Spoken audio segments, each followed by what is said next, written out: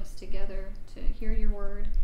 Pray for eyes to see, ears to hear, and hearts and minds that can understand, so that we may be pleasing to you and do what is right in your sight. Thank you for gathering us together today and for all your blessings. We pray that you will be with us this evening, and we love you. Shem Yehoshua Messiah, in Jesus' name, amen. All right, so we'll just start reading. I'll read chapter 40 and then we'll go into it. Genesis chapter 40. It came to pass after these things that the butler and the baker of the king of Egypt offended their lord, the king of Egypt. And Pharaoh was angry with his two officers, the chief butler and the chief baker. So he put them in custody in the house of the captain of the guard in the prison, the place where Joseph was confined. And the captain of the guard charged Joseph with them, and he served them. So they were in custody for a while. Then the butler and the baker of the king of Egypt, who were confined in the prison, had a dream, both of them, each man's dream in one night, and each man's dream with its own interpretation. And Joseph came in to them in the morning and looked at them and saw that they were sad. So he asked Pharaoh's officers, who were with him in the custody of his lord's house, saying, "Why do you look so sad today?" And they said to him, "We each have had a dream, and there is no interpreter of it." So Joseph said to them, "Do not interpretations belong to God? Tell them to me, please." Then the chief butler told his dream to Joseph and said to him, "Behold, in my dream, a vine was before me, and in the vine were 3 branches. It was as though it budded. Its blossoms shot forth, and its clusters brought forth ripe grapes. Then Pharaoh's cup was in my hand, and I took the grapes and pressed them into Pharaoh's cup, and placed the cup in Pharaoh's hand." And Joseph said to him, "This is the interpretation of it. The 3 branches are 3 days. Now within 3 days Pharaoh will lift up your head and restore you to your place, and you will put Pharaoh's cup in his hand according to the former manner when you were his butler. But remember me when it is well with you, and please show kindness to me. Make mention of me to Pharaoh, and get me out of this house. For indeed I was stolen away from the land of the Hebrews, and also I have done nothing here that they should put me into the dungeon." When the chief baker saw that the interpretation was good, he said to Joseph, "I also was in my dream, and there were 3 white baskets on my head. In the uppermost basket were all kinds of baked goods for Pharaoh, and the birds ate them out of the basket on my head." So Joseph answered and said, "This is the interpretation of it. The 3 baskets are 3 days. Within 3 days Pharaoh will lift off your head from you and hang you on a tree, and the birds will eat your flesh from you." Now it came to pass on the 3rd day, which was Pharaoh's birthday, that he had made a feast for all his servants, and he lifted up the head of the chief butler and the chief baker among his servants. Then he restored the chief butler to his butlership again, and he placed the cup in Pharaoh's hand. But he hanged the chief baker, as Joseph had interpreted to him. Yet the chief butler did not remember Joseph, but forgot him. In order to better understand the details of this chapter, we'd like to first take a deeper look at the messianic connection to Joseph's role in the prison house, as it relates to the purpose of Messiah's first coming. As a result, we're going to have to break this chapter into parts. Today, we're going to begin looking at the shadow picture of the life of Joseph that Yehoshua Messiah fulfills in relation to this chapter, and later we will focus more on the details of the chapter itself. Before we begin, there are a couple things we'd like you to make note of from our reading. The butler and baker were imprisoned for sin. In the beginning of this chapter, we're told that the butler and the baker of the king of Egypt were in prison because they offended their lord. In Hebrew, the word offended is chata, which is the Hebrew word for sin. So the butler and the baker were put into prison because they sinned against their lord, which means they broke the law of their lord. Also, Joseph was sitting with and ministering to these sinners. We're also told that the captain of the guard charged Joseph in the prison house with these 2 men, and that he served them. This Hebrew word for served is sharath, and also means to minister to. In fact, this is the same Hebrew word used to describe the Levite priests who minister to the congregation of Israel. So Joseph was an innocent man who was imprisoned among those who had sinned against their Lord, and he sat with these sinners, serving and ministering to them in the prison house. We can clearly see our Messiah here. He was sent in the flesh to dwell among us and minister to us. We all have sinned against our Lord, yet he came to us where we were. He sat with us, sinners, in order to minister to us in our spiritual prison house of sin, which if we remain in, will lead to our death. Matthew 9, verse 10. Now it happened, as Yehoshua sat at the table in the house, that behold, many tax collectors and sinners came and sat down with him and his disciples. And when the Pharisees saw it, they said to his disciples, Why does your teacher eat with tax collectors and sinners? When Yehoshua heard that, he said to them, Those who are well have no need of a physician, but those who are sick. We're going to begin this study by discussing what some of our Jewish brethren believe about the Messiah. Traditional Judaism describes the Messiah by giving him two names for the two manifestations or two personas represented by two biblical figures. Like us, they see the messianic prophecy in the scriptures surrounding these two biblical figures. The Jewish writings called the Talmud documents these two messianic figures to be Joseph and King David. And the names they have given these two messiahs are Moshiach ben Yosef, Messiah, son of Joseph, and Moshiach ben David, Messiah, son of David. In fact, their writings specifically state that Moshiach ben Yosef will come before Moshiach ben David. So, if I don't know if you're going to touch on this, but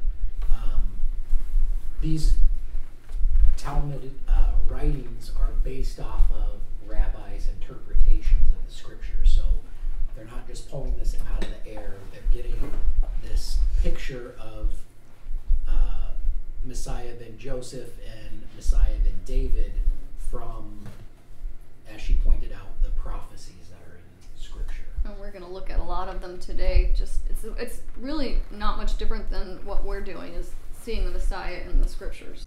All right, so the following excerpt is from a well-known traditional Jewish website called Chabad.org, and this is called Mashiach 101, Appendix 2. Jewish tradition speaks of two redeemers, each one called Mashiach. Both are involved in ushering in the Messianic era. Sorry. They are Mashiach ben David and Mashiach ben Yosef. The term Mashiach, unqualified, always refers to Mashiach ben David, Mashiach, the descendant of David, of the tribe of Judah. He is the actual final redeemer who shall rule in the Messianic age. Mashiach ben Yosef, Mashiach, the descendant of Joseph, of the tribe of Ephraim, son of Joseph, is also referred to as Mashiach ben Ephraim, Mashiach, the descendant of Ephraim. He will come first, before the final Redeemer, and later will serve as his viceroy. The essential task of Mashiach ben Yosef is to act as precursor to Mashiach ben David. He will prepare the world for the coming of the final Redeemer. Different sources attribute to him different functions, some even charging him with tasks traditionally associated with Mashiach ben David, such as the ingathering of the exiles, the rebuilding of the Beit HaMikdash, which is the Holy Temple, and so forth.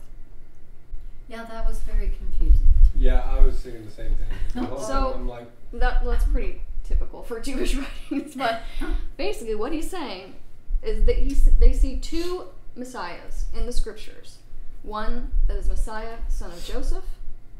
He's supposed to be a representative of Joseph, like Joseph's. They see the picture of the Messiah in the life of Joseph, like we do.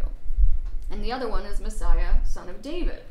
And there's lots of scripture, and we'll talk about some of them, that refer to David pretty plainly. I mean, most of us are familiar with Messiah, son of David, even when the New Testament, the son of David, son of David, and right. It talks about David in Ezekiel, and we'll read about that later, that David will rule over God's people in the kingdom. So it's not talking about literal David, it's talking about spiritual Messiah, who David is a representation of. And we have the advantage of seeing all of this from a distance, right? When he came the first time, they're looking at this in a way that they can't rectify these two very different descriptions of the Messiah.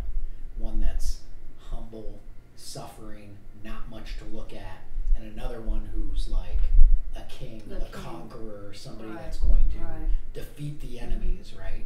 And they're so focused on this king to rule over them that it's very easy for them to miss. And again, these are the writings of of the Jewish people. This is their, what they, not the this. Jewish people that believe in a Messiah, this is typically what they believe. I just always wondered because, like,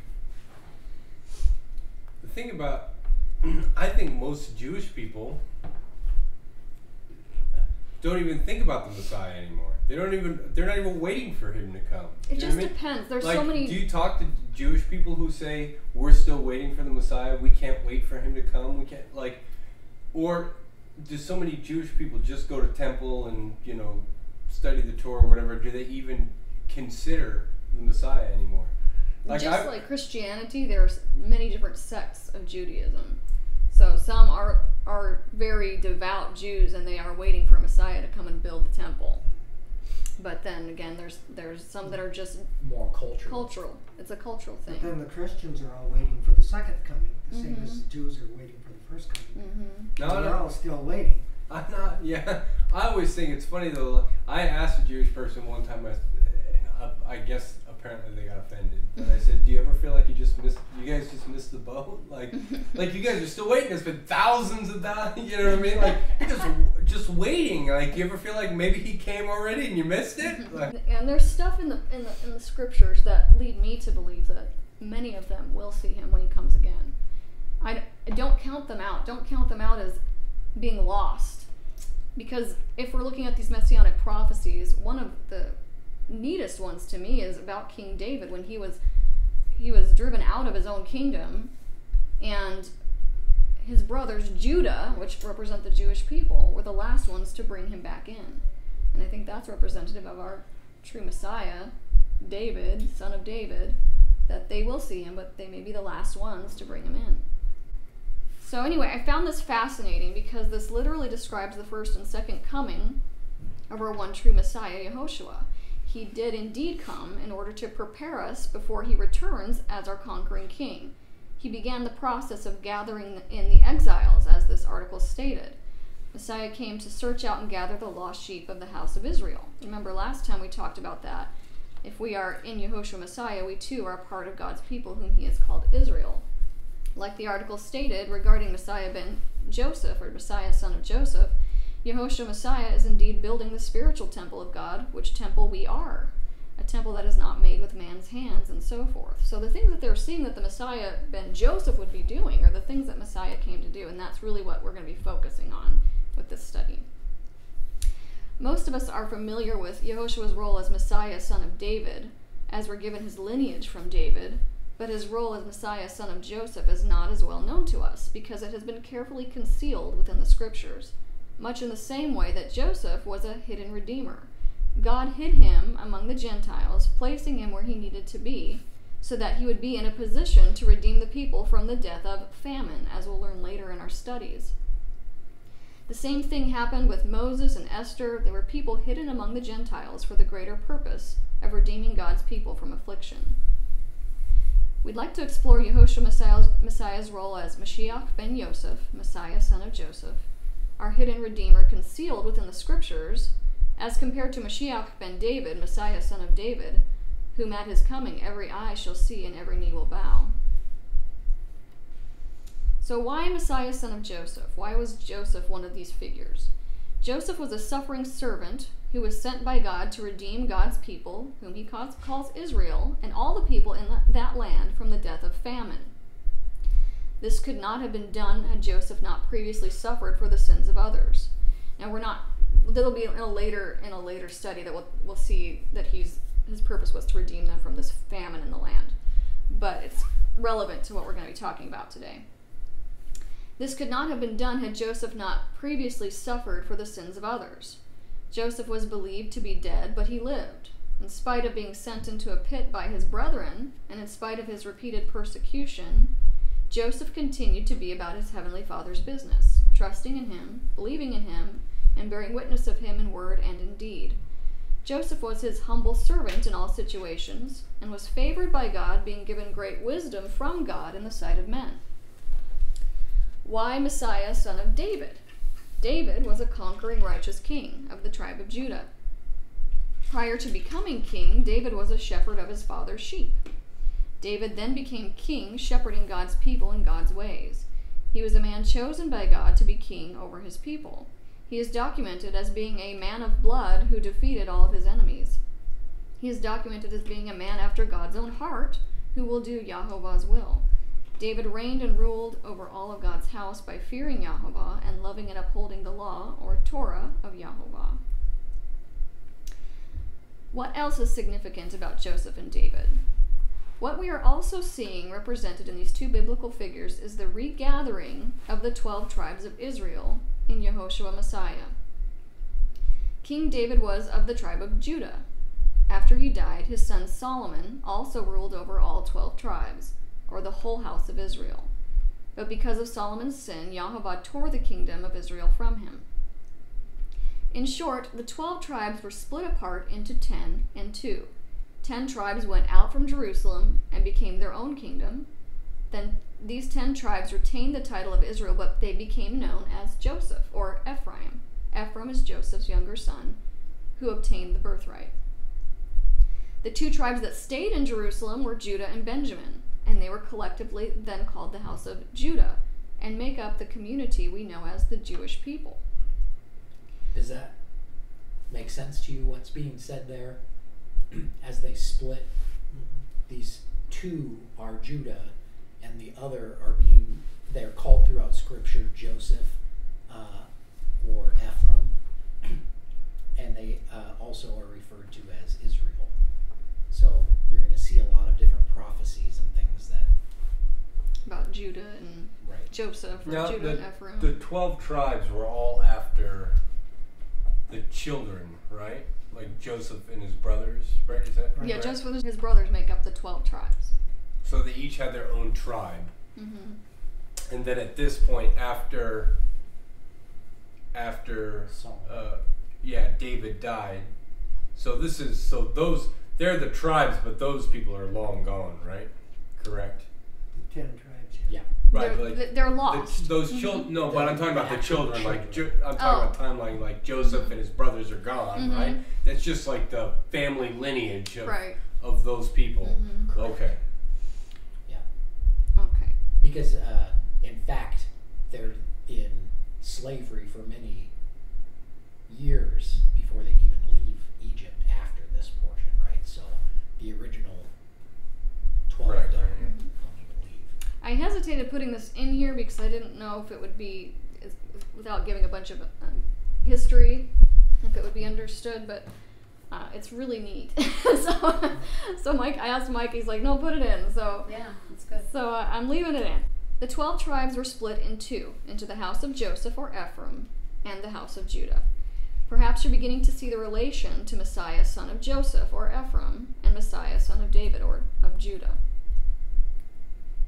Ezekiel chapter 37 speaks of a day when these 2 tribes will again become one in Yahovah's hand, how David will again be king over them, and his people will again walk in his judgments and statutes. Ezekiel 37:15. Again the word of Yahovah came to me, saying, As for you, son of man, take a stick for yourself and write on it, for Judah and for the children of Israel, his companions. Then take another stick and write on it, for Joseph, the stick of Ephraim, and for all the house of Israel, his companions. Then join them one to another for yourself into one stick, and they will become one in your hand. And when the children of your people speak to you, saying, Will you not show us what you mean by these? Say to them, Thus says the Lord God, Surely I will take the stick of Joseph, which is in the hand of Ephraim, and the tribes of Israel, his companions, and I will join them with it, with the stick of Judah, and make them one stick, and they will be one in my hand. And the sticks on which you write will be in your hand before their eyes. Then say to them, Thus saith the Lord God, Surely I will take the children of Israel from among the nations, and that's the same word for Gentiles, wherever they have gone, and will gather them from every side and bring them into their own land. And I will make them one nation in the land, on the mountains of Israel. And one king shall be king over them all, and they shall no longer be 2 nations, nor shall they ever be divided into 2 kingdoms again. They shall not defile themselves any more with their idols, nor their detestable things, nor with any of their transgressions, but I will deliver them from all their dwelling places in which they have sinned, and I will cleanse them. Then they shall be my people, and I will be their God. David, my servant, shall be king over them, and they shall all have one shepherd. They shall also walk in my judgments and observe my statutes and do them. So this is one of those scriptures that the Jewish people see, oh, this is the Messiah, son of David, that they're talking about. Because they know it's not literally David, because he's been dead for quite a long time. Then they shall they shall dwell in the land that I have given to Jacob my servant, where your fathers dwelt, and they shall dwell there, they, their children, and their children's children, forever. And my servant David shall be their prince, forever. Moreover, I will make a covenant of peace with them, and it shall be an everlasting covenant with them. I will establish them and multiply them, and I will set my sanctuary in their midst forever. My tabernacle also shall be with them. Indeed, I will be their God, and they shall be my people. The nations, the Gentiles, also will know that I, the Lord, sanctify Israel, when my sanctuary is in their midst forevermore. King David the man had died long before this prophecy was written. He will not be king over God's people. David is a spiritual name for the coming Messiah, who would descend from King David of the house of Judah, just as Yehoshua Messiah did. The two houses of Joseph and Judah are represented in these two biblical figures, and these two biblical figures are both represented by our Messiah, who is the one that will restore the kingdom of Israel as one body under God the Father. Messiah illustrated this very concept of gathering and restoring the house of Israel when he chose to call 12 disciples to follow him and learn from him. The 12 disciples being representative of the restored 12 tribes of Israel in Yehoshua Messiah. In the life of Joseph, we see a righteous servant who had to suffer in order to redeem the people from death of famine. In the life of David, we see a righteous king who shepherded his father's sheep, was a man of blood who defeated his enemies in the nations, and ruled over the whole house of Israel. I'm sure most of us can see how Yehoshua Messiah fits many of the characteristics portrayed by these two men. However, many expected the coming Messiah to do all of these things at one time, and that could be why many didn't recognize who he was when he came. They expected the suffering servant to immediately become the conquering king, but that was not what he was sent to do at that appointed time. We see that the Messiah's own disciples thought this as well when they asked him this question right after his resurrection. Acts 1, verse 6. Therefore, when they had come together, they asked him, saying, Lord, will you at this time restore the kingdom to Israel? However, we know that this did not happen at that appointed time, and that this will take place when Messiah, son of David, returns to reclaim his kingdom. Likewise, many may be led astray, as it is written, by the prophesied false Messiah, perhaps because they'll be looking for a Messiah ben Yosef instead of looking for the conquering king. We're always quick to say, oh, they didn't recognize him. Oh, why didn't they see who he was? But we need to keep in mind that we could easily be fooled as well if we're not abiding in the Messiah and abiding in the Word. Because there is some kind of deception that will take place in our era or in our age as well. Although Joseph himself committed no sin, he was falsely accused, arrested, and numbered among the transgressors, or those who sinned against their Lord. So this section we're going to talk about how he was numbered with the transgressors. Genesis 40, it said that what we just read was that the butler and the baker of the king of Egypt offended or sinned against their Lord, and Pharaoh was angry with his two officers. And then it says that the captain of the guard charged Joseph with them. And that word charged in Hebrew also means numbered or appointed. So he was numbered or appointed with the transgressors. Just as Joseph was numbered among the transgressors, so was our Messiah. In Isaiah 53, we read messianic prophecy. Isaiah 53:12. Therefore I will divide him a portion with the great, and he shall divide the spoil with the strong, because he poured out his soul unto death, and he was numbered with the transgressors, and he bore the sin of many, and he made intercession for the transgressors. Like Joseph, who was numbered with the two transgressors, Messiah was also numbered among two transgressors. And I think maybe it was Dell that had caught onto this earlier. John 19:17, and he bearing his cross went out to a place called the place of the skull, which is called in Hebrew Golgotha, where they crucified him and two others with him, one on either side, and Yehoshua in the center. Like the two transgressors with Joseph, one of these men was granted life in the Lord's kingdom, the other was sentenced to death. Luke 23:32. There were also other two others, criminals, led with him to be put to death. And when they had come to the place called Calvary, there they crucified him and the criminals, one on the right hand and the other on the left. Then one of the criminals who were hanged blasphemed him, saying, "If you are the Christ, save yourself and us." But the other answering rebuked him, saying, "Do you not even fear God, seeing you are under the same condemnation? And we indeed justly, for we receive the due reward of our deeds, but this man has done nothing wrong." Then he said to Jesus, "Lord, remember me when you come into your kingdom." And Jesus said to him, "Assuredly, I say to you, today you will be with me in paradise." Had Joseph not been sent into prison with these men, he would not have been able to minister to those men. Recall that Joseph served or ministered to these sinners in the prison house. And that's Genesis 40, verse 4. The captain of the guard charged, numbered, or appointed Joseph with them, and he served them, or ministered to them.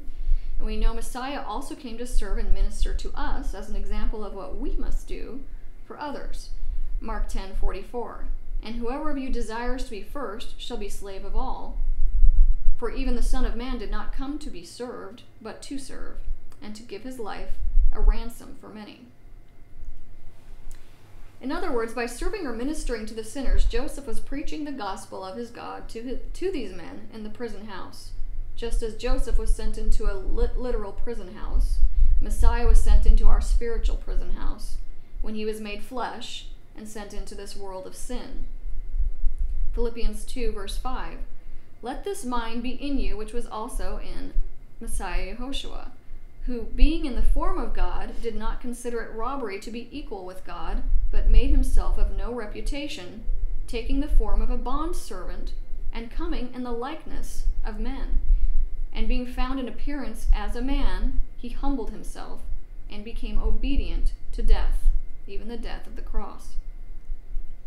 Just as the butler and baker were locked up together for sinning against their Lord, so have we all been locked up together under the law of sin and death for sinning against our Lord, Yehovah. Messiah was a suffering servant who came to us where we were. He was sent to minister to us in the likeness of sinful flesh. He came into our prison house of sin and death in order to deliver the word of God, the gospel of the kingdom of God, to us, that those who humble themselves and believe by hearing and obeying it, even unto death, will live again. This account of Joseph is given to us in the Torah of an innocent man being sent to live under bondage in a prison house with sinners, is a shadow picture and a parable, if you will, of what our Messiah came in the flesh to do for us. Isaiah 40, verse 6. I, the Lord, have called you in righteousness and will hold your hand. I will keep you and give you as a covenant to the people, as a light to the Gentiles, to open blind eyes, to bring out prisoners from the prison, those who sit in darkness from the prison house. We have all been locked up in prison, under the prison house called the law of sin and death. Romans 3:23, for all have sinned and fall short of the glory of God. 1 John 3, verse 4, whoever commits sin also commits lawlessness, and sin is lawlessness. And you know that he was manifested to take away our sins, and in him there is no sin.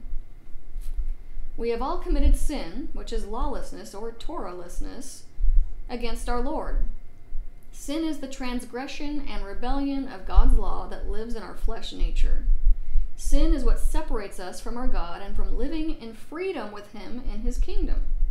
Like the butler and the baker, whose sin prevented them from serving Pharaoh in his kingdom, God's people could not be restored to again serve him in his kingdom, as we were created to do because of this lawlessness that dwells in our flesh.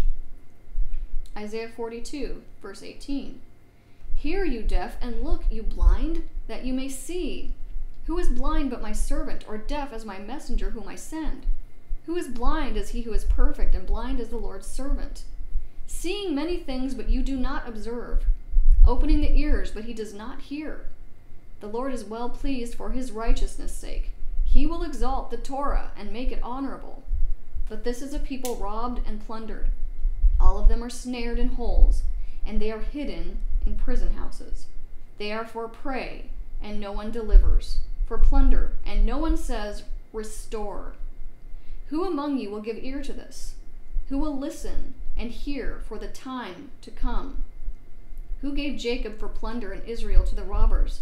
Was it not Yehovah, he against whom we have sinned? For they would not walk in his ways, nor were they obedient to his Torah. It is the law of God, the Torah, that reveals what sin is, just as our laws in the United States reveal what is legal and what is not. Both laws, for example, tell us we shall not murder. If we transgress this law in the United States, will we not be found guilty, imprisoned, and possibly sentenced to death? Likewise, it is the law of God that has found us guilty of sinning against our Lord and has shut us all up, bound or confined us together under this prison house called sin and death. Galatians 3:22. But the Scripture has confined us all under sin, that the promise by faith in Messiah Yehoshua might be given to those who believe. God sent Yehoshua Messiah to deliver hope to those who were in prison. He was born to a woman in the likeness of sinful flesh, born under the same law of sin and death which we are under, to do what we could not do. He came as the living Word of God in the flesh to defeat sin and death in the flesh, as an example to us, so that he might redeem those who are under this law of sin and death. Galatians 4 verse 3. Even so we, when we were children, were in bondage under the elements of the world. But when the fullness of the time had come, God sent forth his Son, born of a woman, born under the law, to redeem those who were under the law, that we might receive the adoption as sons. Now this law he was born under is not to be confused with the law or the Torah of God, as many erroneously teach. Messiah was not born under the law of God to redeem those who are under the law of God. Paul is talking about the same law he was talking about that we just read in Galatians 3, the law of sin and death that we have all been shut up under together. Our God demonstrated the greatest humility when he came into our prison house of flesh to save us. God sent forth his Son, born of a woman, that is, born in the flesh, born under the law, that is, the law of sin and death, to redeem those who are under the law of sin and death, that we might receive the adoption as sons. Sons, to which he says, Proverbs 3 verse 1, My son, do not forget my Torah, but let your heart keep my commands. God did not send his Son to redeem us from his law, from his Torah, which, if you remember, means teaching or instruction. He did not send his Son to redeem us from his Torah, which is called holy, righteous, good, light, life, etc. It is not the law of God that we were in bondage to, for God's law is also called liberty, which means freedom, not bondage. God sent his Son to redeem us from our sin, which is called lawlessness, in order to call us into the freedom of walking in his law. Psalm 119:44. So shall I keep your Torah continually, forever and ever, and I will walk at liberty, that is freedom, for I seek your precepts. James 1:25. But he who looks into the perfect law of liberty, that is freedom, and continues in it, and is not a forgetful hearer, but a doer of the work, this one will be blessed in what he does. We don't have time to go into more detail about this today, but we do have a couple of videos on this website, on our website and on YouTube, that do. One's called The Schoolmaster, and the other is called By Works of Law No Flesh Will Be Justified, but the Doers of the Law Will Be Justified. Both things that Paul says.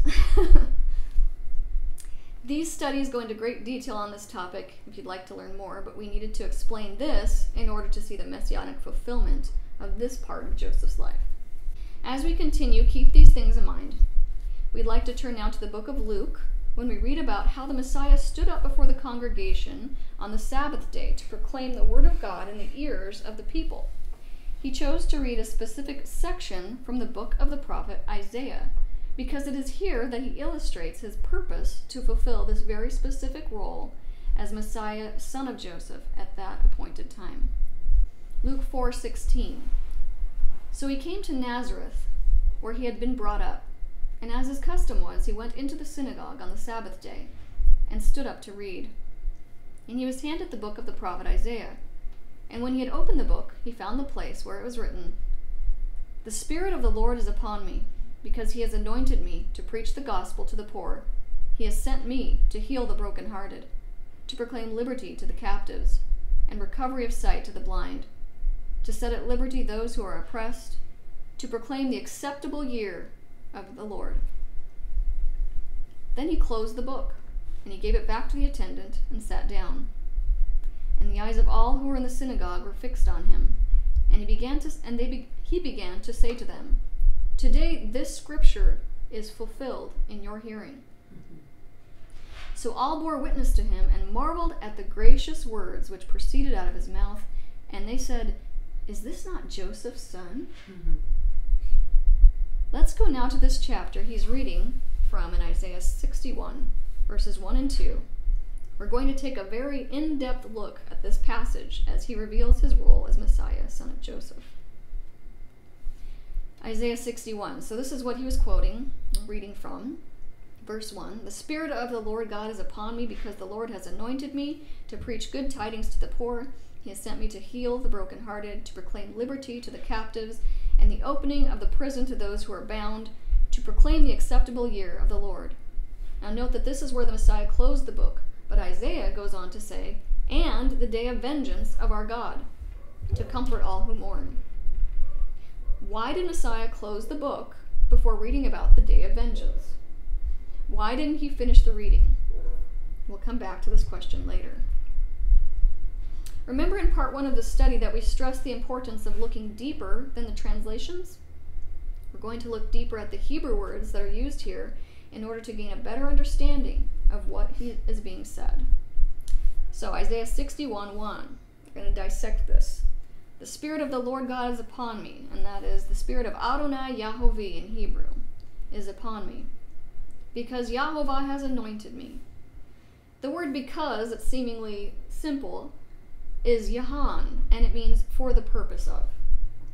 The word anointed here is the Hebrew word Mashach, and the root word for Mashiach, or Messiah, which means anointed one.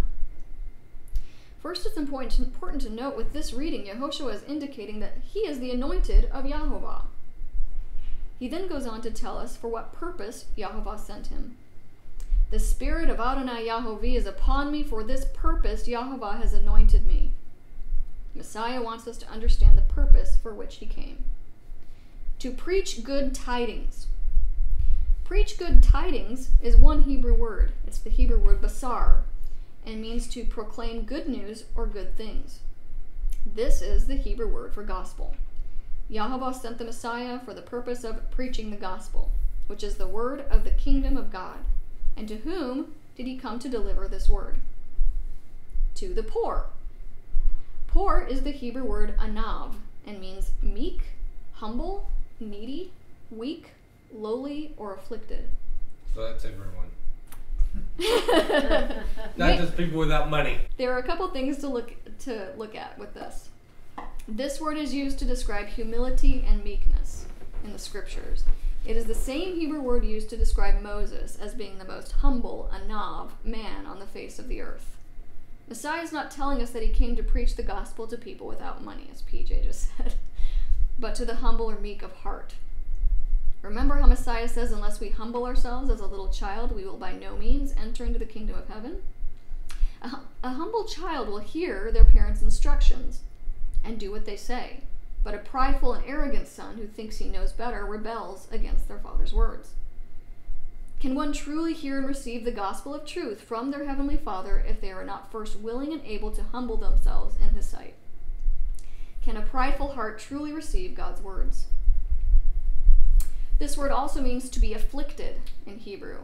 A word's root word in Hebrew is always associated with its meaning.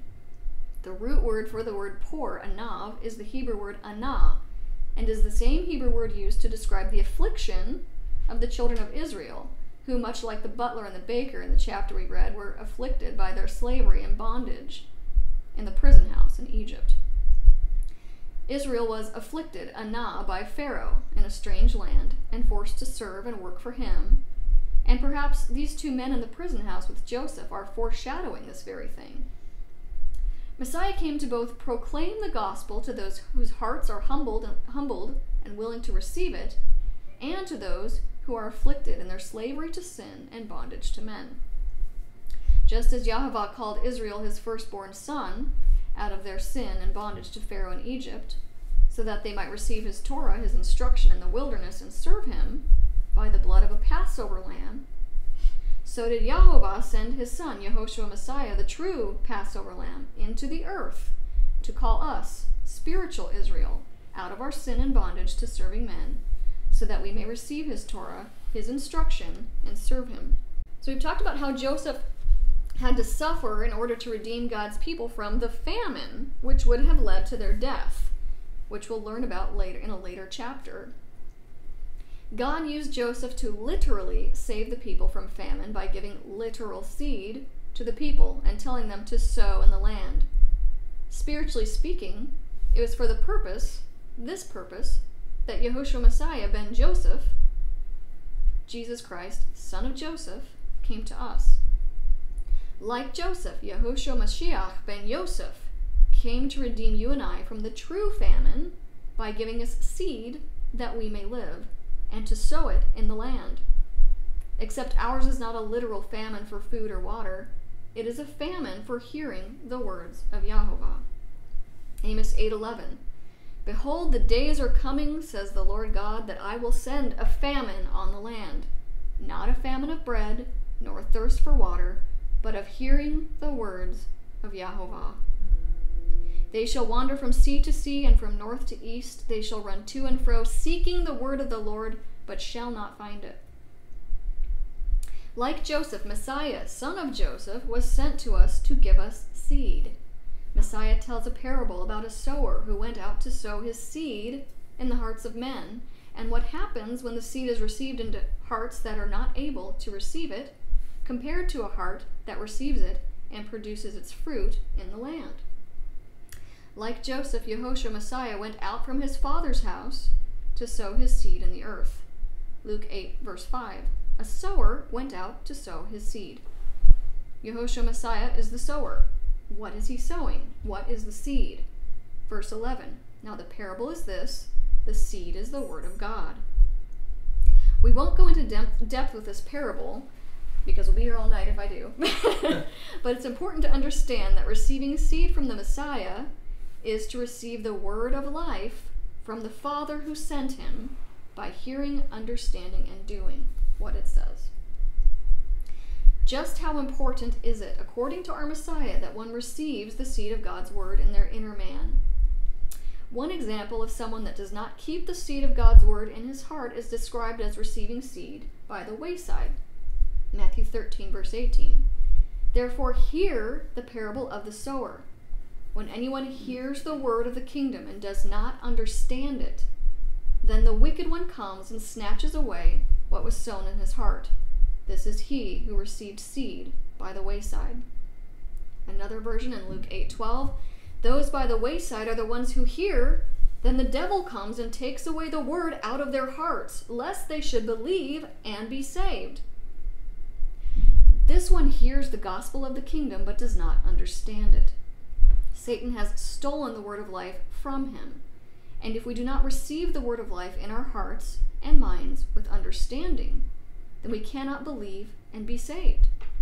How can we truly believe in the Messiah of Yehoshua, who rose from the dead, if we are not willing or able to hear or receive the word of Yehoshua, who sent him? The answer is, we can't. This is made evident in another one of Messiah's parables of the rich man and Lazarus. Luke 16:27. This is the end of that parable.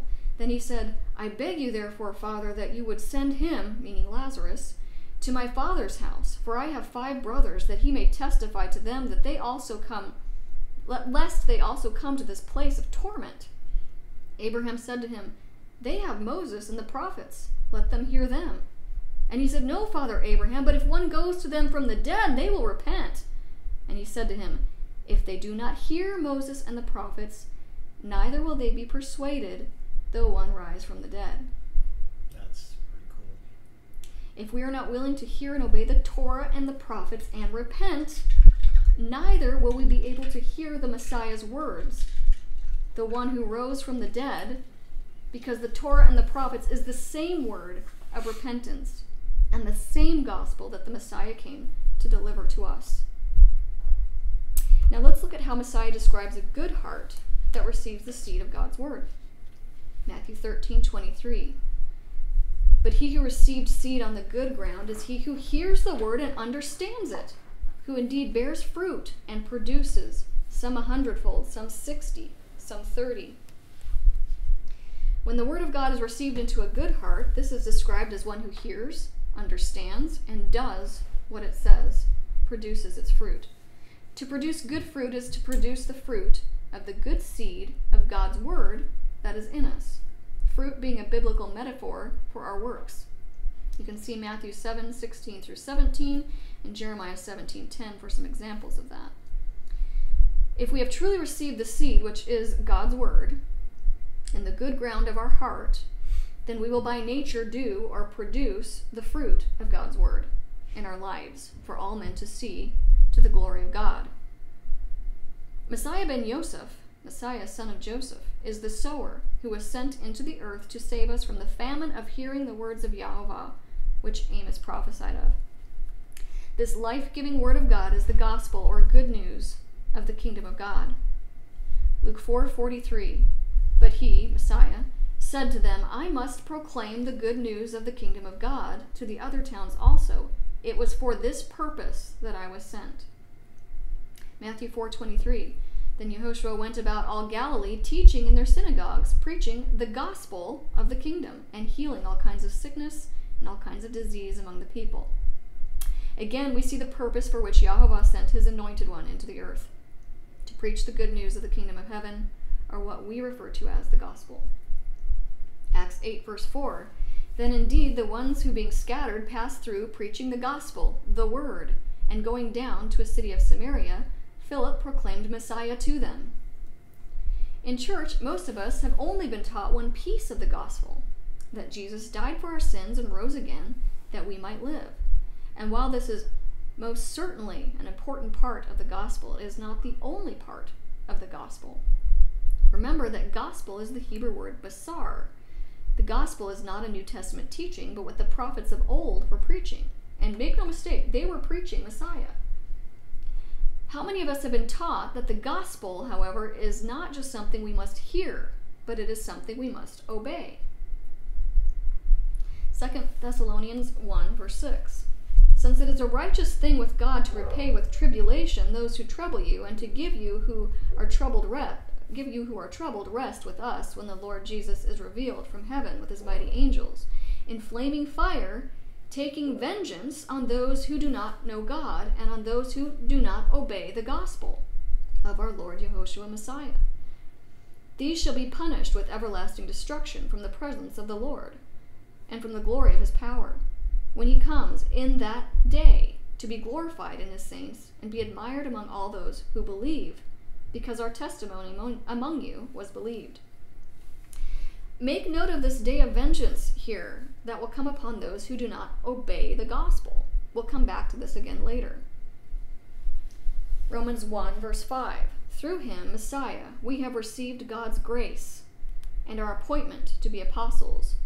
This was to bring all Gentiles to faithful obedience for his name's sake. Romans 6:17. But God be thanked that though you were slaves of sin, yet you obeyed from the heart that form of doctrine to which you were delivered. And having been set free from sin, you became slaves of righteousness. Romans 15:15. Nevertheless, brethren, I have written more boldly to you on some points, as reminding you, because of the grace given to me by God, that I might be a minister of Yehoshua Messiah to the Gentiles, ministering the gospel of God, that the offering of the Gentiles might be acceptable, sanctified by the Holy Spirit. Therefore I have reason to glory in Yehoshua Messiah in the things which pertain to God, for I do not dare to speak any of those things which Messiah has not accomplished through me, in word and in deed, to make the Gentiles obedient. Also, this kind of popped out at me right now too, is understanding that it is Messiah working through us, his Spirit working through us, that causes us to come into obedience to his word. And I know you kind of touched on it briefly a couple slides back about the gospel and the message that we get from the church about him dying for our sins and that being a big part of the message, but really that wasn't the gospel he was preaching. On occasion he talked about being destroyed and coming back again, but for the most part the scriptures that you were pointing out about him going from town to town preaching the gospel, he wasn't telling them that he was going to die for their sins. No. He was keeping that secret. Right. But he was saying, abide in me, abide in my word. And the word that you hear is not mine, but the Father's who sent me. And if you love me, keep my commandments. So what he was preaching was the word of God.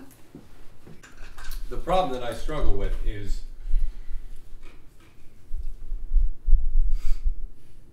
I mean, does anybody obey to the extent that he wants? It's not about doing it right. And we're going to get actually into that a little bit. It's about having a heart's desire to do his will. When we put up those walls and say, I don't have to do that, or I don't want to do that, or okay, I'll do it, and you don't do it, is that doing what God wants you to do? Are you forsaking your own desires for his? And he makes these things known to us by his Spirit, but you have to abide in his word. You have to seek him. There's no greater form of worship than to learn everything you can about the God you serve. So I want to know, how do you want me to serve you? What can I do for you? Look at all the stuff you've done for me. What can I now do for you? A rebellious heart will say, I don't have to do that. And there's a difference in your perspective on how you look at God's word.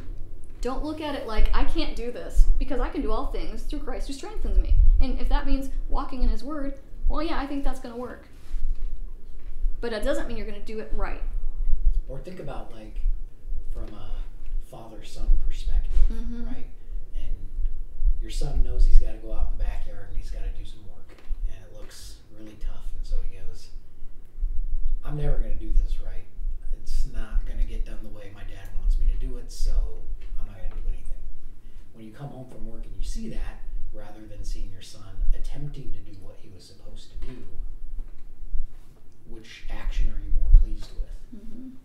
Messiah tells a parable. He says that a father had two sons.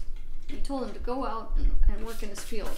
The first one, he said, go out and work in my field, and forgive me if I get them flip-flopped, but go out and work in my field, and he says, no. And the second one, he says, go out and work in my field, and he says, okay, I go. But he doesn't go.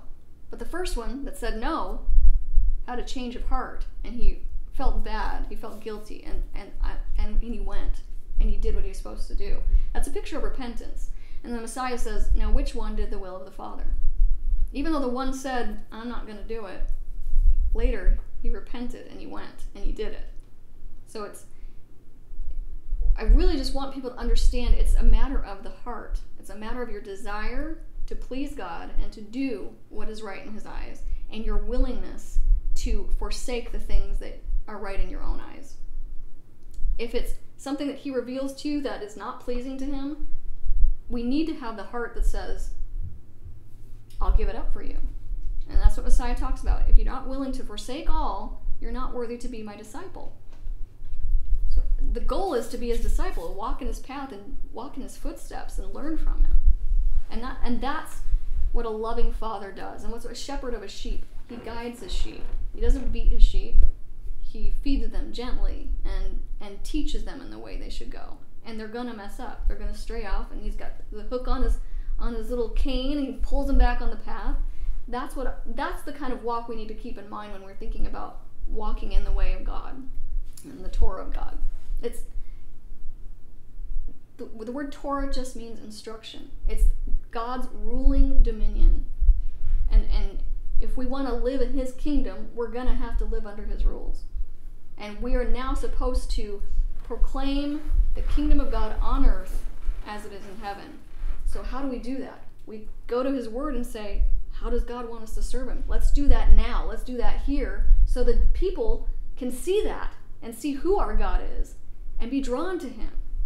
Let us not act like them and do what they do, because we're going to talk about later, that's the salt of the earth, you become flavorless. Your light has gone out. Well, now you're not drawing people to God. You're just melting and blending in with them. In fact, when he told them they were going to go into the land, right, and he gave them this Torah, that they would look at his people and say, who is this nation that serves such a wonderful God? And they will say, what wisdom do they have? As all the wisdom of this Torah, specifically, it is the Torah of God that gives us wisdom, not of itself, but through the Spirit of God and through understanding. And that is something we have to cry out for. We have to seek. He says, seek, knock, ask. He's not talking about physical things. He's talking about the Spirit. And I think it's Luke where he says, how much more will your Heavenly Father give the Holy Spirit to those who ask? So if we want to understand, we have to ask, and we have to seek diligently. So we were talking about obeying the gospel, and this is another scripture from Romans 10, verse 14. How then shall they call on him in whom they have not believed? And how shall they believe in him of whom they have not heard? And how shall they hear without a preacher? And how shall they preach unless they are sent? As it is written, how beautiful are the feet of those who preach the gospel of peace, who bring glad tidings, basar, of good things. But they have not all obeyed the gospel. For Isaiah says, Lord, who has believed our report? So then faith comes by hearing, and hearing by the word of God. Paul quotes Isaiah 53:1 here when he says, who has believed our report? This is that chapter that tells us how the Messiah will come to suffer and die for our sins. Paul then equates disobedience to the gospel to disbelief in the gospel. And he tells us that faith or belief comes by hearing the word of God. Acts 6, verse 7. Then the word of God spread, and the number of the disciples multiplied greatly in Jerusalem, and a great many of the priests were obedient to the faith. Remember that Yehoshua was sent for the purpose of preaching the gospel, or good news of the kingdom of God. And careful study of the majority of his teachings and parables are all about hearing his word and obeying it. John 14:23, Yehoshua answered and said to them, if anyone loves me, he will keep my word, and my Father will love him, and he will come to him and make our home with him. And he who does not love me does not keep my words. And the word which you hear is not mine, but the Father's who sent me. So, to go back to the reason why we seek to obey God's word, our answer should never be, because I want to be saved. You seek to obey his word because you are saved. It's the fruit of your salvation. Your answer should be, I obey God because I love him. And that's what he's saying. Simply, if you love me, you'll do what I ask you to do. You'll do... Well, but at the same time, when my son disobeys me, it's not because he doesn't love me. Mm-hmm. You know, and so... Or when you correct him, it's not because you don't love him. Right, you correct him because you love him. Right. Mm-hmm. And if you don't make that correction when he disobeys, how does that relationship prosper? I would find that it would be difficult if there was no correction from disobedience to be able to maintain a functioning relationship. Mm-hmm. You would continue to do things that hurt you. You're saying, okay, son, please do this because this shows me that you love me, right? And when he continues to go against that, how do you build the relationship with him? Well, and scripturally, that's what God says. He disciplines those whom he loves. And if we don't accept that discipline, we are no longer sons. I'm quoting from the book of Hebrews. It was that who God addresses as his children and what he asks of them. This is what we strive to be. And John 1 talks about Messiah, and as many as received him, he is the seed, this word of God sent into the earth, they are given the right to become sons of God, who are born through the seed of God's word. So it's the spiritual seed we're talking about now.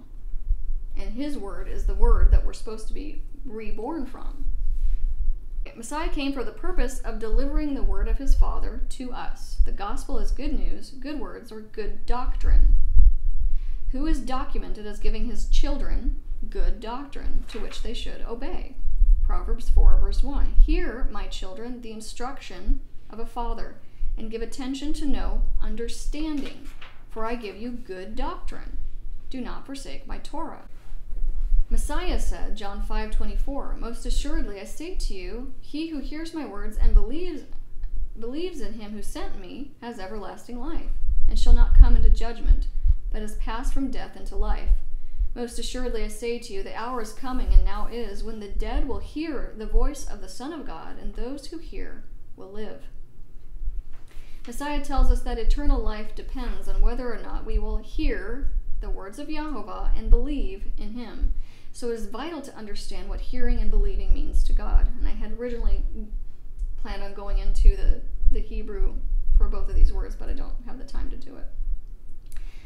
James 2:19 says, you believe that there is one God, you do well. Even the demons believe and tremble.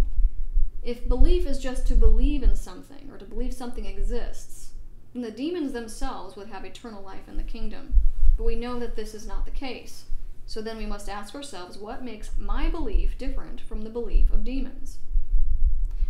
Turning back to Isaiah 61, Messiah goes on to tell us what else he was sent to do. He has sent me to heal the brokenhearted, or broken of heart in the Hebrew. The Hebrew word for heal here is kabash, and means to bind up, bandage, to heal, or to wrap firmly. Messiah was sent to bind up the broken of heart. What does it mean to be broken of heart? To be brokenhearted means more than just being sad. We were broken in our hearts, our inner man, because of sin. This is the same Hebrew word used when Moses broke, kabash, God's word on the tablets of stone on the foot of the mountain, after seeing Israel's sin of the golden calf. This breaking of the words of God was symbolic for God's people breaking God's heart. When they broke their covenant with him, when they sinned against him. Messiah came to bind up our hearts, which, like those words on tablets of stone, had been broken because of our sin. Hosea 6, 1-2. Come and let us return to Yehovah, for he has torn, but he will heal us. He has stricken, but he will bind, kabash, us up. After 2 days he will revive us. On the third day he will raise us up, that we may live in his sight. We'll come back again to the scripture later in our Joseph study, but for now I'd like to look at the word return in this passage, because we must first return before our hearts can be bound or healed up, or bound up or healed. Return is the Hebrew word shuv and means repent. Come and let us repent to Yehovah. We've already read some verses stressing the importance of repentance.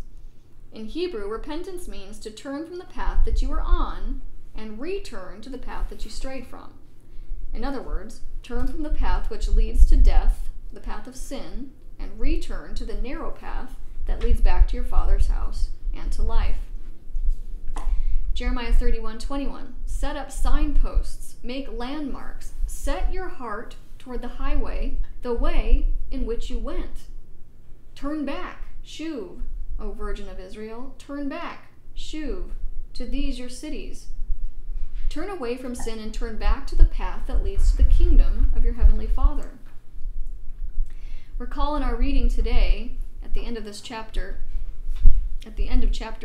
Genesis 40, that Pharaoh restored the butler to his place. This is the same Hebrew word for repentance, shuv. The butler had returned to his place in his master's house. A picture of repentance. We'll talk more about this next time when we dissect this chapter. We just read a passage from Jeremiah 31 which speaks of repentance and returning to the path you went out from. This chapter in Jeremiah is actually the reference for the parable of the prodigal son that Yehoshua Messiah tells. For those of you who are not familiar with this parable, let's look to Luke chapter 15 to read the first part of the parable to see how Messiah is illustrating this very same picture of repentance to us. Luke 15, starting in verse 11. Then he said, a certain man had 2 sons. And the younger of them said to his father, Father, give me the portion of goods that falls to me. So he divided to them his livelihood. And not many days after, the younger son gathered all together, journeyed to a far country, and there wasted his possessions with prodigal living. But when he had spent all, there arose a severe famine in that land, and he began to be in want. Then he went and joined himself to a citizen of that country, and he sent him into the fields to feed swine. And he would have gladly filled his stomach with the pods that the swine ate, and no one gave him anything. But when he came to himself, he said, How many of my father's hired servants have bread enough and to spare, and I perish with hunger? I will arise and go to my father, and will say to him, Father, I have sinned against heaven and before you, and I am no longer worthy to be called your son. Make me like one of your hired servants. And he arose and came to his father. But when he was still a great way off, his father saw him, and had compassion, and ran, and fell on his neck and kissed him. And the son said to him, Father, I have sinned against heaven and in your sight, and am no longer worthy to be called your son. But the father said to his servants, Bring out the best robe and put it on him, and put a ring on his hand and sandals on his feet, and bring the fatted calf here and kill it, and let us eat and be merry. For this my son was dead, and is alive again. He was lost, and is found. And they began to be merry.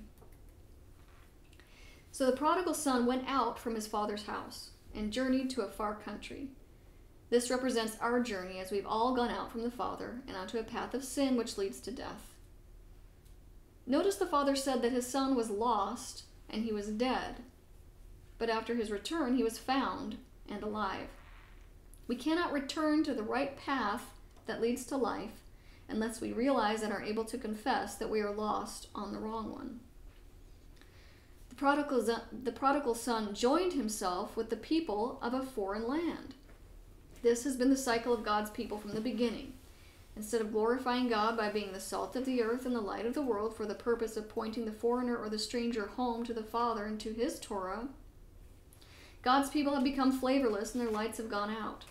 Instead of teaching people how to walk in God's Torah or instruction, we've joined ourselves with the world, adopting their ways and becoming like them. Our example is given when the prodigal son realized the error of his ways and said, How many of my father's hired servants have bread enough and to spare, and I perish with hunger? I will arise and go to my father.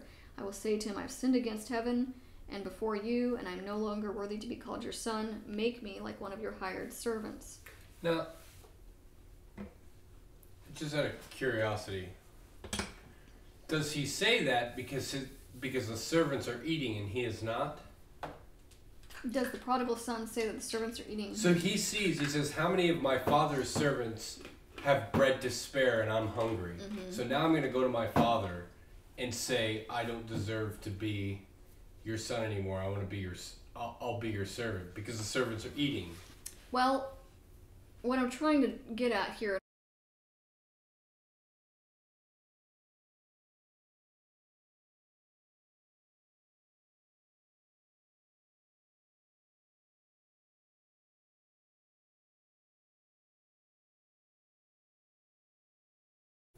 he's starving and dying because he doesn't have the Word of God, the Word of the Father, the bread of life. And when he realizes where he is, where he's destitute and dying, it causes him to have a change of heart. And then he realizes how good it was in his father's house.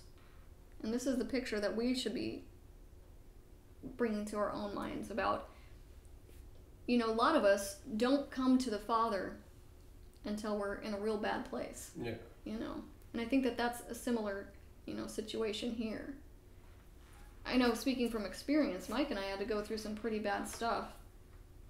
But we never turned our backs on God, We may not have known what we were doing, but we always believed in God, and we always believed in Jesus, but it wasn't until we started seeking Him and really trying to learn of Him through His Word and trying to please Him. Help me be pleasing to you. stop putting God in my own box and let me be made in his image, that we were changed, that our hearts were truly changed. And we could feel, I'm speaking for myself, I could feel him changing me, who I was. I'm not as selfish as I was. It's literally like the Spirit of God, like Messiah is in you, trying to get to other people, changing you from the inside out, not from the outside in. And it is through the washing of his word, the cleansing of his word, that does that. It's not of ourselves. But what we have to do is be diligent and abide in his word and call on him for our help.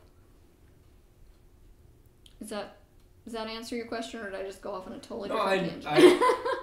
I guess I understand what the parable is trying to teach, right? But at the same time, I look at that son and think to myself, it also is very interesting that he saw that the servants were eating and he was not, and so now he wanted to be a servant.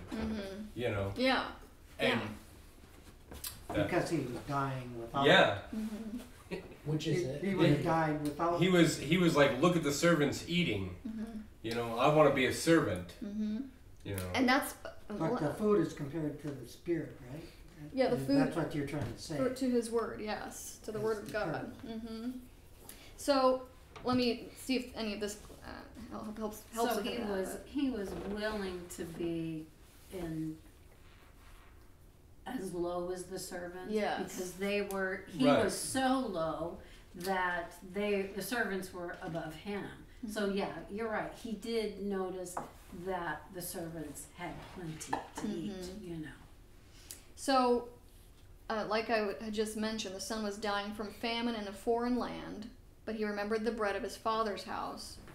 And this is the famine for hearing the words of Yehovah. The son was humbled, and he humbled himself, and had a change of heart, and repented. So that picture of repentance is this, I'm going this way, but I need to go this way. And so that's what he did. He humbled himself and returned to his father's house, confessed his sins, asked him for his forgiveness, and was now willing to humbly work for his father and be his servant. He didn't have a rebellious mind anymore. He didn't say, my father will forgive me so I don't have to do anything. This is not what a servant's heart looks like. A servant is one who obeys the will or word of his master. Therefore, a servant is one who obeys the will and word of Yehovah, not man.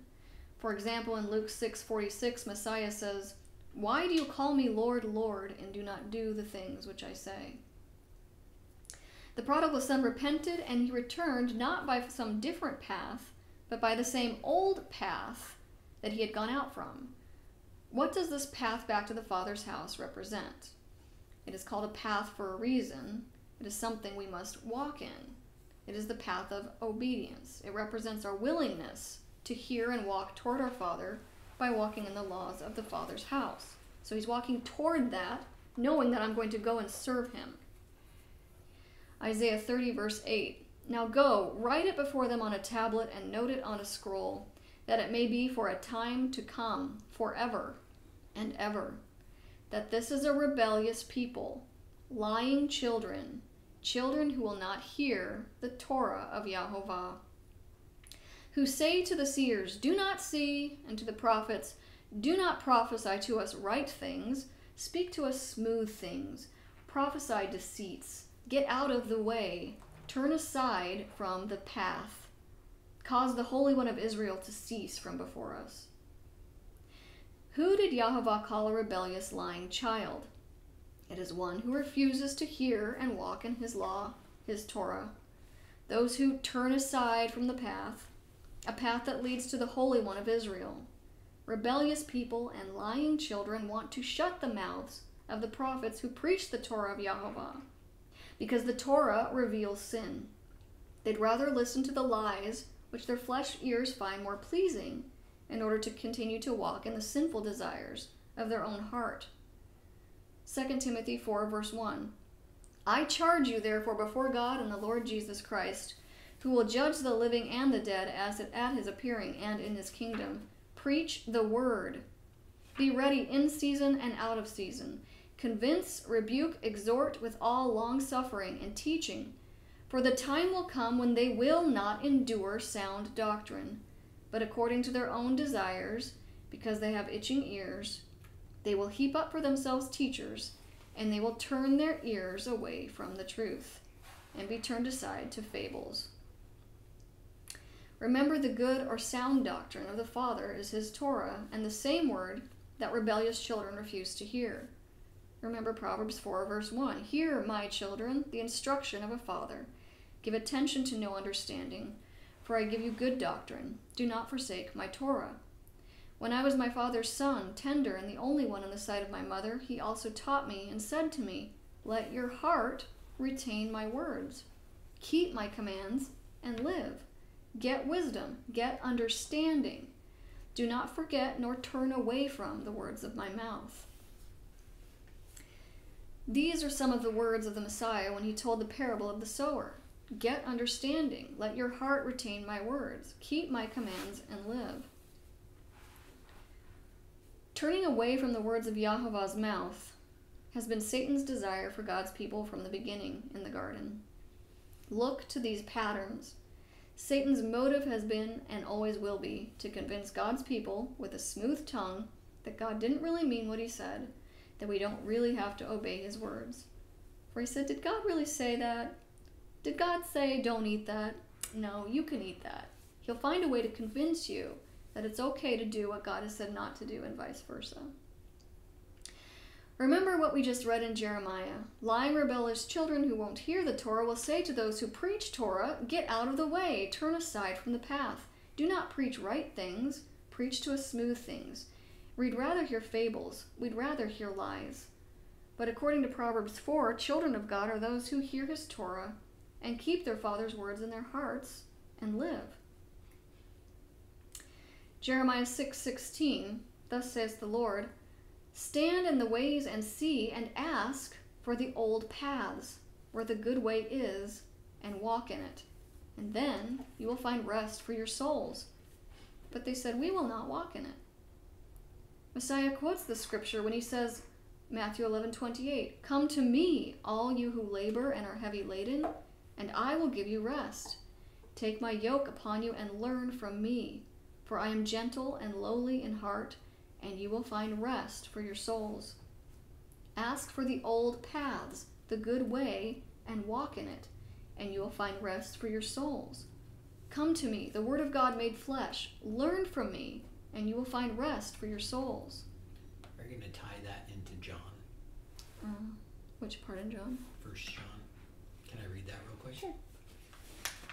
So it kind of goes back to what you were saying about the old path. Oh, the old commandment you heard from the beginning? And the rest for your soul. It says, but whomever keeps his word, truly in this one, the love of God has been perfected. By this we know that we are in him. The one saying to rest in him ought so to walk himself as that one walked. Brothers, I do not write a new commandment to you, but an old commandment which you heard from the beginning. The old commandment is the word which you heard from the beginning. I actually do have that in here. Oh, I blew it. No, it's okay. That's great. I'm glad that you saw it. I don't know how you read anything that small. I know, and it's dark too over there. I'm like, oh man. So Messiah himself came preaching in Matthew 4:17, repent, that is to say, return, for the kingdom of heaven is at hand. Messiah was sent to bind up or heal the hearts of those who wish to repent, to return to him through the old paths that lead back to the Father's house. It is by humbling ourselves like the prodigal son that we are given a new heart by his Spirit, a heart that is now willing to forsake all and work for and serve our Heavenly Father by doing and proclaiming his will, his word on earth as it is in heaven. Ezekiel 36:24 is prophecy. For I will take you from among the nations, gather you out of all the countries, and bring you into your own land, just like the prodigal son. Then I will sprinkle clean water on you, and you shall be clean. I will cleanse you from all your filthiness and from your idols. I will give you a new heart, and put a new spirit within you. I will take the heart of stone out of your flesh, and give you a heart of flesh. I will put my spirit within you and cause you to walk in my statutes, and you will keep my judgments and do them. Then you shall dwell in the land that I gave to your fathers. You shall be my people, and I will be your God. I will give you a new heart and a new spirit. The Hebrew word for new here is kadash and means a fresh new thing. However, it comes from the Hebrew word kadash, which means to be new, renew, repair, or rebuild. God does not literally give us a new heart, but Yehoshua was sent to renew or repair our broken, sinful hearts in order to rebuild his kingdom on earth. A new or renewed heart is given to a child of God. A renewed heart that is now prepared and able to humbly hear, receive, and do the Father's instruction for his children. A renewed heart that we may now receive because God has made a new or renewed covenant with us in Messiah's blood for remission of our sins. It is by the blood of the one who is called our Passover lamb because he died at the appointed time of Passover, who made it possible for us to come home to the Father. 1 Corinthians 5:7b, for indeed Christ our Passover was sacrificed for us. Matthew 26:1, now it came to pass when Yehoshua had finished all these things that he said to his disciples, you know that after 2 days is the Passover, and the Son of Man will be delivered up to be crucified. Skipping forward to verse 27, then he took the cup and gave thanks and gave it to them, saying, drink from it, all of you, for this is my blood of the new covenant, which is shed for many for the remission of sins. Jeremiah 31:31 is the context of that new covenant. Behold, the days are coming, says the Lord, when I will make a new or renewed Kadash covenant with the house of Israel and with the house of Judah, not according to the covenant that I made with their fathers in the day that I took them by the hand to lead them out of the land of Egypt, my covenant which they broke, though I was husband to them, says the Lord. But this is the covenant that I will make with the house of Israel after those days, says the Lord. I will put my Torah, my instruction, in their minds and write it on their hearts, and I will be their God, and they shall be my people. No more shall every man teach his neighbor and every man his brother, saying, know the Lord, for they all shall know me, from the least of them to the greatest of them, says the Lord. For I will forgive their iniquity, and their sin I will remember no more. The Torah written in the hearts and minds of God's people is what it means for the seed of his word to be received in a good heart, and it simply means this: just as our Master was the Word of God made flesh, so shall his servants be. We too are called to be walking words of God for all men to read. It is by doing the works written in God's word that we proclaim his kingdom on earth as it is in heaven, being the salt of the earth and the light of the world, glorifying God in word and in deed, and pointing all men back to him and to his word. Are you going to reference that Jeremiah scripture back to Hebrews? Quotes this new covenant in Hebrews 8 and 10. Right, and talking about how the new high priest is what brings in that new covenant with the house of Israel, bringing these people back together and writing those laws on the hearts and minds. Which is Yehoshua Messiah. 2 Corinthians 3 verse 2. You are our epistle, you are our letter, written in our hearts, known and read by all men. Clearly you are an epistle, a letter of Christ, ministered by us, written not with ink, but by the Spirit of the living God, not on tablets of stone, but on tablets of flesh, that is, of the heart. Paul is referencing what we just read. The Torah will be written in the hearts and minds of God's people. It is this renewed covenant in Jeremiah of the Torah being written in the hearts and minds of God's people, and Paul is speaking to Gentiles who are turning to God, to the Romans and to the Corinthians. Romans 2:12, when he says, for as many as have sinned without the Torah will also perish without the Torah, and as many as have sinned in the Torah will be judged by the Torah. For not the hearers of the Torah are just in the sight of God, but the doers of the Torah will be justified. For when Gentiles who do not have the Torah by nature do the things in the Torah, these, although not having the Torah, are a Torah to themselves. They are a walking word of God. That's a mouthful. Yeah, it is. A lot of his writings are like that. You show the work of the Torah written in their hearts, their conscience also bearing witness, and between themselves their thoughts accusing or else excusing them.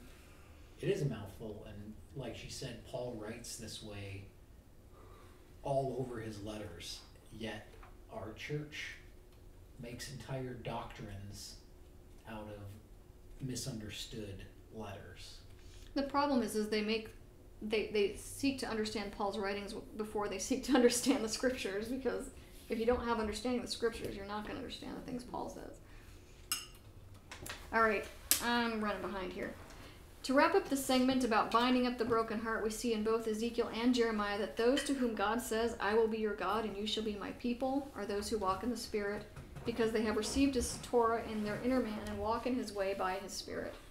This is not some new or different Torah. It is not some fictitious moral law, but true spiritual understanding of the unchanging Word of God and the old path we are to ask for, which we have had from the beginning. And this is the scripture Mike just read, so he saved me some time there. But he's saying this is not a new commandment. Walk as he walked. This is the old command which you've had from the beginning.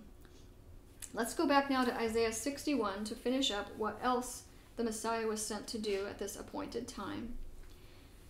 So he was also sent to proclaim liberty to the captives. The Hebrew word for proclaim is kara and means to recite, call or cry out, read aloud or invite. We have been called out of slavery to sin and invited into the freedom of serving Yehovah by keeping his righteous words, his good doctrine. In fact, the word translated as church in the New Testament is the Greek word ecclesia, and would be better translated as a calling out or the called out. Biblically speaking, the church is not a building we go to, but a body of people, God's people who have been called out of slavery to sin and bondage to men, just like they were called out of Egypt, and have returned to the liberty or freedom which is found in serving the living God and upholding and establishing his laws in the earth. This doctrine is the freedom that Yehoshua Messiah was sent to deliver and restore to the captives. Romans 6:16, do you not know that to whom you present yourselves slaves to obey, you are that one slave whom you obey, whether of sin leading to death or of obedience leading to righteousness? But God be thanked that though you were slaves of sin, yet you obeyed from the heart that form of doctrine to which you were delivered. And having been set free from sin, you became slaves of righteousness. And remember what we read in James 1:25 and Psalms 119:44 through 45, that the Torah of Yehovah is liberty and freedom. Messiah came to proclaim or call out this freedom to the captives. This is the Hebrew word shabah, which means those who have been taken captive or led away. You must repent or return to God because sin has led us away from God. Messiah came to proclaim freedom to those who have been led away. We see this pattern of God's people being led into captivity to men in Egypt, in Assyria, in Babylon, etc. over and over again in the Bible, and it's because his people refused to walk in his ways. They refused to keep his words and commands, so he gave them over and allowed them to be taken captive by that which they desired. Just like the prodigal son, he wanted that. He wanted to go out and get that, and he allowed him to be taken captive by that which he desired. Like our fathers before us, this is a shadow picture for we who have also been taken into spiritual captivity of sin and death. Messiah came to call out freedom to the captives and the opening of the prison to those who are bound. The Hebrew word for opening of the prison is pekah koach. The word pekah means more than simply opening a door, but is associated with opening the eyes wide and being clear-sighted. We're given many accounts of how Messiah restored the sight to the blind, which is a parable or physical representation of what he came to do spiritually, which is to open our spiritual eyes that have been shut because of sin.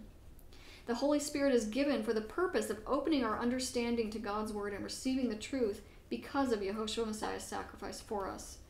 Psalm 119:18, open my eyes that I may see wondrous things from your Torah. Luke 24:44, then Messiah said to them, these are the words which I spoke to you while I was still with you, that all things must be fulfilled which were written in the Torah of Moses and the prophets and the Psalms concerning me. And he opened their understanding that they might comprehend the scriptures. He came to proclaim freedom to the captives and open the eyes of those who are bound in the spiritual prison for sinning against our Lord. The Hebrew word bound is asar and means to tie, bind, imprison, confine, or to yoke. It is no coincidence that this is the same word used to describe the place where Joseph was sent. He was confined or bound in the prison house right along with the transgressors. So in last chapter, chapter 39, verse 20, they put him into the prison, a place where the king's prisoners were confined, bound. That's that same word, asar. And he was there in prison. And today's chapter in verse 2, he was in the prison, the place where Joseph was confined, but bound, or asar in Hebrew. Again, we see the picture of how Yehoshua Messiah ben Yosef was bound in the same spiritual prison house of the law of sin and death that we have been bound by. It is a yoke or a burden to be bound by sin and the doctrine and tradition of men, but as we've read, it is called freedom, liberty, and rest to hear and obey God's words. Man has perverted God's words, however, and tied heavy burdens on people that they are unable to bear. Jeremiah 23:36, and the burden of Yahovah shall you mention no more, for every man's word shall be his burden. For you have perverted the words of the living God, of the Lord of hosts, our God. Matthew 15:6, you have made the commandment of God no effect by your tradition. Hypocrites, well did Isaiah prophesy about you, saying, these people draw near to me with their mouth and honor me with their lips, but their heart, where his word is supposed to be, is far from me, and in vain they worship me, teaching as doctrines the commandments of men. Matthew 23:4, for they bind heavy burdens hard to bear and lay them on men's shoulders, but they themselves will not move them with one of their fingers. But all their works they do to be seen by men. Scripture teaches us that it is the doctrine and tradition of men, the perversion of God's words by men, and our desire to seek our help from men, which is the true burden, which has brought us into captivity. Messiah came to free us from this same yoke and affliction of men, in the same way that Yahovah redeemed Israel from the bondage and affliction of Egyptian slavery. Psalm 107, verse 10, those who sat in darkness and in the shadow of death, bound in afflictions and irons, because they rebelled against the words of God, and despised the counsel of the Most High. Therefore he brought down their heart with labor. They fell down, and there was none to help. Then they cried out to the Lord in their trouble, and he saved them out of their distresses. He brought them out of darkness and the shadow of death, and he broke their chains in pieces. Oh, that men would give thanks to the Lord for his goodness, and for his wonderful works to the children of men. For he has broken the gates of bronze and cut the bars of iron in two. Fools, because of their transgression and because of their iniquities, were afflicted. Anah. Their soul abhorred all manner of food, and they drew near to the gates of death. Then they cried out to the Lord in their trouble, and he saved them out of their distresses. He sent his word and healed them and delivered them from their destructions. Over and over again, God's people rebelled against him, hating him and disregarding his Torah. Over and over again, they cried out in their distress and affliction, which was the result of rejecting his Torah. Yet by his grace and mercy alone, he delivered them. We are no different in this day and age. One last time, he has sent his living word to heal and deliver us, but after this, there remains no more sacrifice for our sins. We are being given one last chance to believe, to hear, keep, and do the Torah of Yahovah. Only this time he sent his Son, the prophesied Messiah, to deliver healing and freedom to us. John 1:14, and the Word became flesh and dwelt among us, and we beheld his glory. The glory is the only begotten of the Father, full of grace and truth. Deuteronomy 18:18, I will raise up for them a prophet like you, Moses, from among their brethren, and I will put my words in his mouth. This is about the Messiah, by the way. And he shall speak to them all that I command him. And it shall be that whoever will not hear my words, which he speaks in my name, I will require it of him. Over and over again, Yahovah sent his prophets to his people to deliver his words to them, and over again they rejected his Torah. Finally, he sent his word in the flesh. Yahovah has given his people grace upon grace. Grace is not new. The question is, will we repeat the same mistakes as our fathers before us? John 1:16, we have all received from his fullness, yes, grace upon grace. For the Torah was given through Moses. Grace and truth came through Yehoshua Messiah. Matthew 21:33, hear another parable. There was a certain landowner who planted a vineyard and set a hedge around it, and dug a winepress in it, and built a tower, And he leased it to vine dressers and went into a far country. Now when vintage time drew near, he sent his servants to the vine dressers, that they might receive its fruit. And the vine dressers took his servants, beat one, killed one, and stoned another. Again he sent other servants, more than the first, and they did likewise to them. Then last of all he sent his son to them, saying, They will respect my son. But when the vine dressers saw the son, they said among themselves, This is the heir. Come, let us kill him and seize his inheritance. So they took him and cast him out of the vineyard and killed him. Therefore, when the owner of the vineyard comes, what will he do to those vine dressers?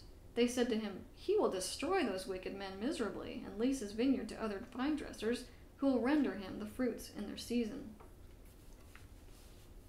Yehoshua Messiah is the prophet like Moses, and the son in the parable of the landowner. And the son in the parable. The landowner is God the Father, and he sent his son to his people. Again, we see that the Father is looking for fruit. He's looking for people who will hear his word and produce it in the land. Like God's prophets before him, Yehoshua came preaching the Torah of Yehovah, and they killed them. But he is the prophesied one of Deuteronomy 18 that we all must hear. And if we do not hear him, then the day will come when Yehovah will require it of us. Hebrews 10:26. For if we willfully sin, after we receive the knowledge of the truth, there no longer remains a sacrifice for sins, but a certain fearful expectation of judgment and fiery indignation which will devour the adversaries. Anyone who has rejected Moses' law dies without mercy on the testimony of 2 or 3 witnesses. Of how much worse punishment do you suppose will he be thought worthy, who has trampled the Son of God underfoot, counted the blood of the covenant by which he was sanctified a common thing, and insulted the Spirit of grace? For we know him who said, Vengeance is mine, I will repay, says the Lord. And again the Lord will judge his people. It is a fearful thing to fall into the hands of the living God. Remember that this day of vengeance of Yehovah is the part in Isaiah where the Messiah closed the book. He didn't read about the day of vengeance at that appointed time, because he did not come at that appointed time to proclaim the day of vengeance, but, back to Isaiah 61, to proclaim the acceptable year of Yehovah. The word acceptable in the Hebrew is ratzon, which means pleasure, delight, goodwill, favor, and acceptance. Messiah came to proclaim the time of acceptance, or of the favor or goodwill of Yehovah toward us, a time of God's grace, one last time to hear and receive his words. This is the place that the Messiah chose to stop reading in Luke, but Isaiah goes on to say, and the day of vengeance of our God. Previously, we discussed what Paul wrote in 2 Thessalonians 1 about the day of vengeance, which will come upon those who do not obey the gospel. Messiah will also be sent to proclaim the day of vengeance of our God, which is the Hebrew word nakam. This word means vengeance, revenge, or to avenge. This section in Isaiah speaks of a future day of Yehovah's wrath known as the day of the Lord, or the day of Yehovah. And this is the day he comes to avenge his people. Isaiah 34:8. For it is the day of Yehovah's vengeance, nakam, the year of recompense, which means retribution. Retribution is reward or punishment for the cause of Zion.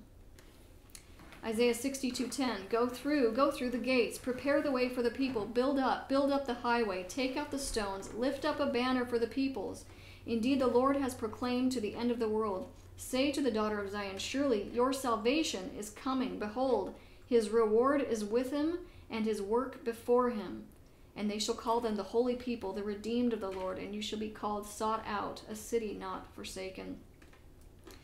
Revelation 22:11. He who is unjust, let him be unjust still. He who is filthy, let him be filthy still. He who is righteous, let him be righteous still. And he who is holy, let him be holy still. And behold, I am coming quickly, and my reward is with me, to give to everyone according to his work.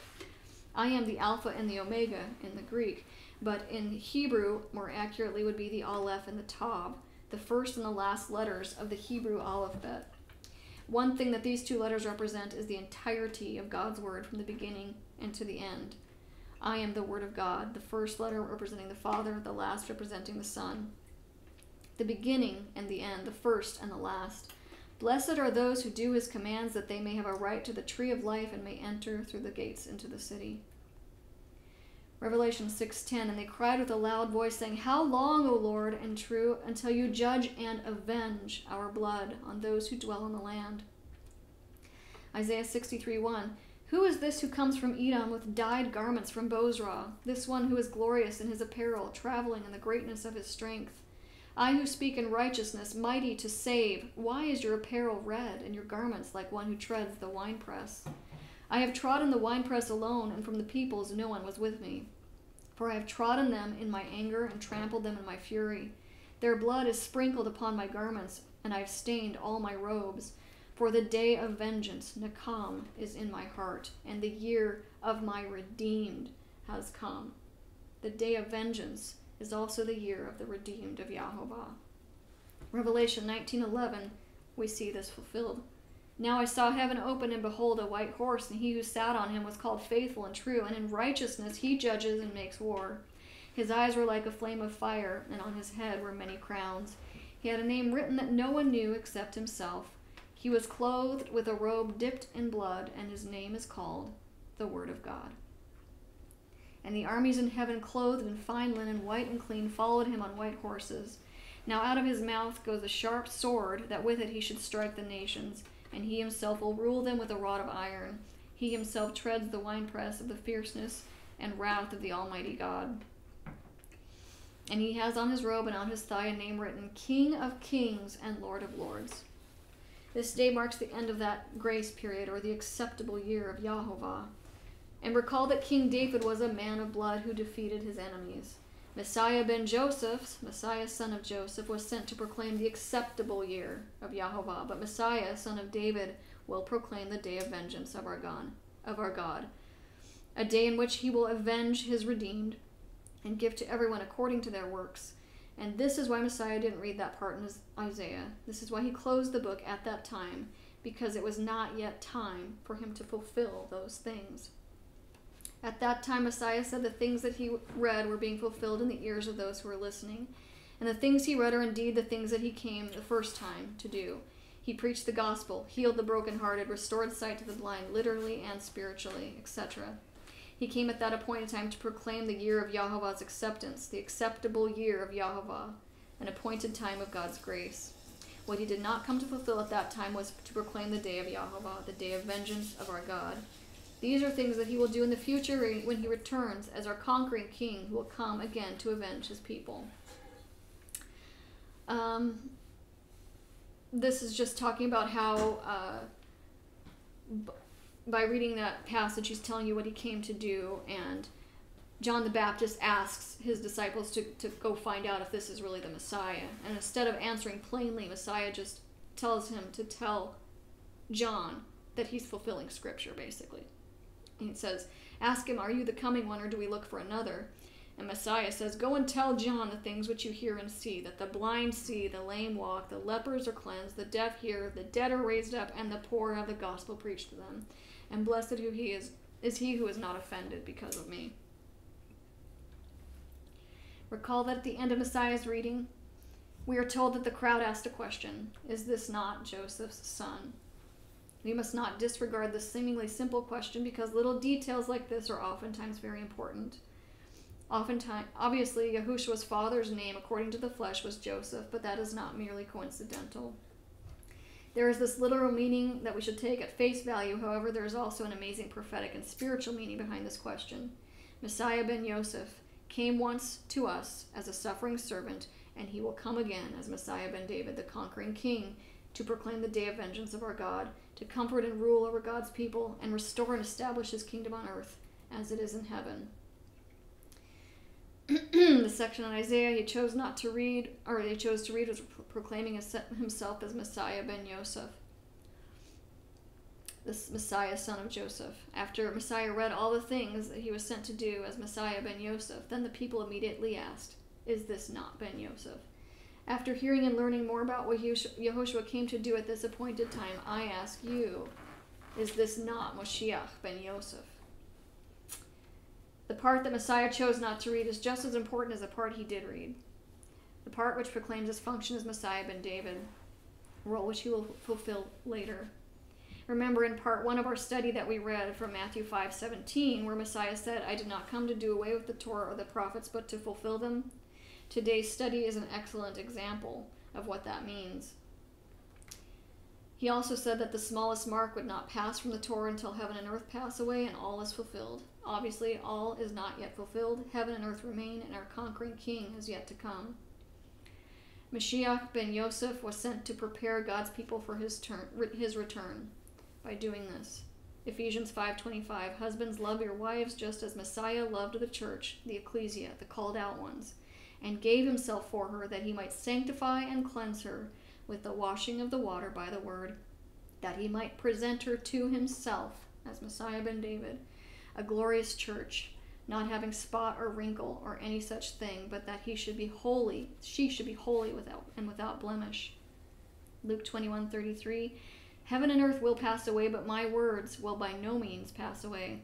But take heed to yourselves, lest your hearts be weighed down with carousing, drunkenness, and cares of this life, and that day come on you unexpectedly.